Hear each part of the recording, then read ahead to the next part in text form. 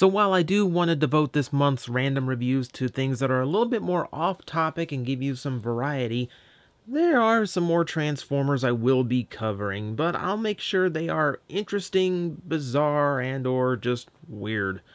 And that certainly applies to today's review. This is Beast Wars Mutant Poison Bite.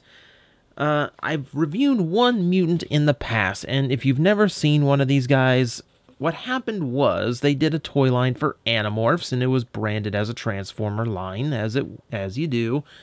Problem is, the toy line sucked. See future Plastic Addict episodes. However, they did have a few molds left over. These in particular, where one animal turned into another animal, and the only semblance of any human left over is a head that was hidden somewhere on the body. It's kind of a bizarre idea. So they recast these as Beast Wars characters, did the appropriate remolding, and now we have these bizarre things. So let's begin. Poison Bite starts life as a barracuda, because when you're fighting a war of beasts, you want to make sure you have a fish on your team. It's more necessary than you might realize. Everything on him is cast in the same shade of red plastic, outside of some slight variations for parts that are made of slightly more durable stuff. So everything else you see color-wise is all paint. That's a lot of paint. But, I don't know, for the most part, it works out. I mean, it's a pretty creepy appearance. Like, I like the tiger stripe style pattern on the sides. This blue is gorgeous. Like, it is such a bizarre color to put on the red, but it kind of works, kinda. But it's got such a good shimmer to it. It's this beautiful deep blue color. Man, like, I don't know what else, but something else needed to use this color of paint, because it's absolutely awesome. And then we have the head itself. Poison Bite is not a happy guy from the looks of it. He's a little bit dusty too, because, come to think of it, this isn't something I intend to pull down once, often enough to keep him dust free. But you can see the face fully painted, eyes done up in blue, a little bit of airbrushing on the nose, and the teeth done up all the way around on both sides. So, good paint job work there. Good paint all the way around. Now, because of its dual beast nature, he does come off a little bit weird in the shapes and proportions area. These fins, for instance, being strangely craggy and shell-looking, as well as some strange kind of fin things stuck to the side where his underbelly would be. And yeah, I mean, just from this angle, this looks, like this looks like something that pops out of your chest in an Alien movie. Like, ah, oh my god. Oh no. I don't know. I'm just goofing around. It's bizarre. It is a bizarre way of making the fin. You'll see why just here in a minute. So, yeah, it's a fish. It's a fish. So what can the fish do? Well, the fish can open and close its mouth. So you have that going for you. Ball joints in the fins, so they are adjustable. And because of the ball joints and hinges here, you actually can raise and lower this fin too. So you have a surprising amount of playability in your toy fish. Also, he does what a lot of Beast Wars bugs could not do, and actually can stand up on his appendages. It's a little bit loose, but hey, it's there. As well as I'll show you, same blue on the underside. That gives you the fin. Doesn't look the right way. Yeah, the fin's backwards that way, so we'll keep it this way. So that is our fish mode. And let's get this guy transformed. And if you've never seen Poison Bite, try to guess what we are building as it goes. It won't take you too long. So I'm going to start by unpegging these parts and splitting that open. I can open up some of the little parts on the side that are ball jointed in. And we will unfold what is obviously a scorpion tail. Gee, that game didn't last too long, did it? Alright, let me get this unpegged. That can rotate around like so. These are actually arms that can unfold. We will split this open and fold the fins over the face. I like doing this just because now it looks like he's scared and hiding. Problem is, he's scared of the dark, so he's not doing himself any good. Let's see. Yeah, we can get these big panels. The sides of the fish are entirely paneled up. We can fold the fin down, rotate these down to the underside. Well, actually, hang on. Do things in the right order, TJ. That's how a professional reviewer does it. Yay. All right. These can rotate all the way around. It's a pretty involved transformation for a fish. Those peg in like so. Rotate this one around as well. There we go. All right, with that done, we can do more rotation, which counts to bringing these down, pointing downward. Of course, I'm going to... Yeah, there's ball joints in here to work around. I'm going to rotate ball joint like so. So this points forward. Open up what's now the... Stop it! Nice.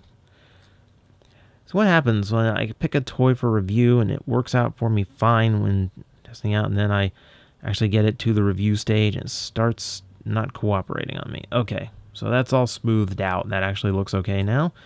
We can open these up to actually look like the scorpion's claws. And then we flip out a scorpion head.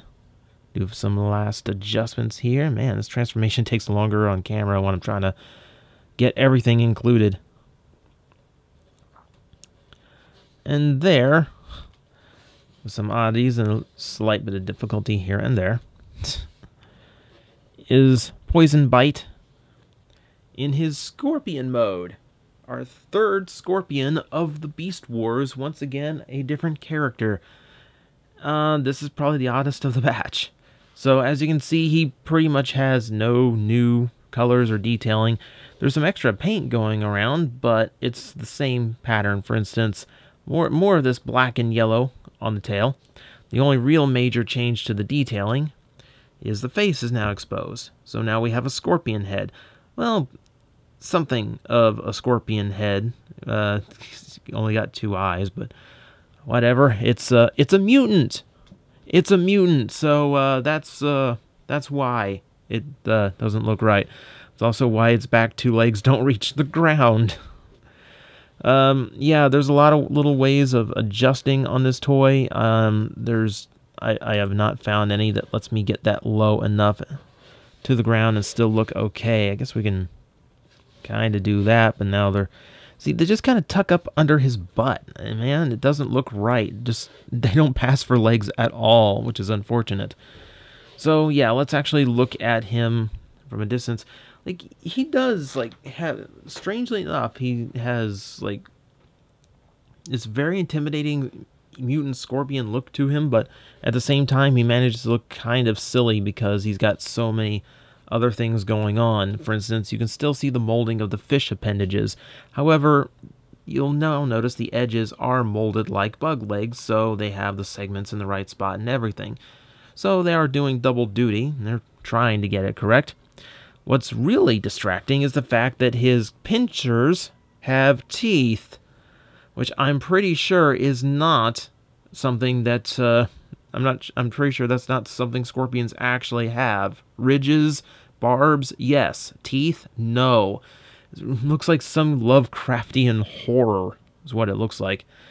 On the back end, we do have the scorpion tail, big and bulbous poison sac thing up here. There's no real motion to it. You know, it pretty much stops right there. So while you do have 2 hinges, 3, now that I actually count them out, they don't really have any kind of striking range. However, there is a bit of gimmick here, because if I push down the stinger, it does flip up the robot mode head. And I don't think this is going to be the screen cap for this episode. I'm pretty sure this is not the thumbnail, because this is the one head close-up that would not make sense to anybody. Yeah, it's this very strange, flat head with no real definition. It's vaguely robotic, but I'm not entirely sure what it's going for. So it's just kind of there. Some other semblances of a robot are the faction symbol, which is done up here on the side in a chrome, which is kind of a strange choice for faction symbols. And underneath, the slightest bit of robotic detail. just to remind you, yes, this is supposed to be a robot in disguise. And that jump cut brought to you by my local mailman, who had some Glyos to drop off for me, so that'll get repainted at some point. But let's get back to the topic at hand. We are dealing with a fish that turns into a scorpion who now needs his articulation run down. Well, as I already said, he does have 3 hinges in the tail, so he does have some range of posability there, just no range of attack motion. We do have arms that are decently articulated. You got hinges here at the shoulder point, at what would be an elbow, what would be a wrist. I'm working with what I got here. I'm trained to only review robots. Help me, I don't know what I'm doing. Okay, so you do have a lot of range going inward, not so much outward because of how it's how the ball joints are cut, but that also gives you lots of rotation in all directions. So as far as Beast Wars Scorpions go, he's probably got the most posable claws. I wish they looked better in a more natural position, but they really don't, unfortunately. The big thing is the legs. Now, they are all on ball joints. No, while these two are on one, these are individual ball joints, so you got 6 in total. Unfortunately, the ball joints don't have a whole lot of range for you to work with because of the way the ball joints have been cut. They're meant for the transformation rather than articulation here.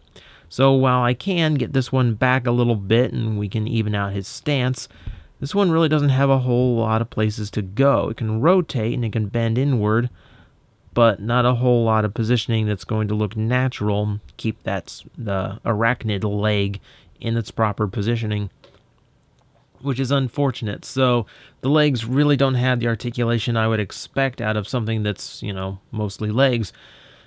But he makes up for it in the claws, I guess, so he does have some range that can account for playability. But yeah, that's pretty much all there is. The whole gimmick of these guys was the hidden head thing and the fact that they were 2 beasts in one. So no real spring out flip effects, no hidden missile launchers, no water squirting gimmicks, no discs firing.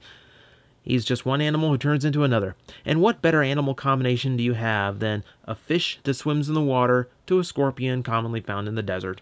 I'm sure it will come in handy. So that is Beast Wars Poison Bite, a very oddball one, if there ever was one, and he certainly is one. This is all the mutants I have. You've seen both of them now. There are 2 others. One is entirely made of gold plastic, and thus I will not even attempt to own it or transform it at any point. And the other one, for some reason, is really expensive. I don't entirely know why. So unless I get lucky on eBay or something, this is the end of the mutants on Random Review. So with that, we will say adieu to these extremely bizarre moments in Transformer history, at least for now.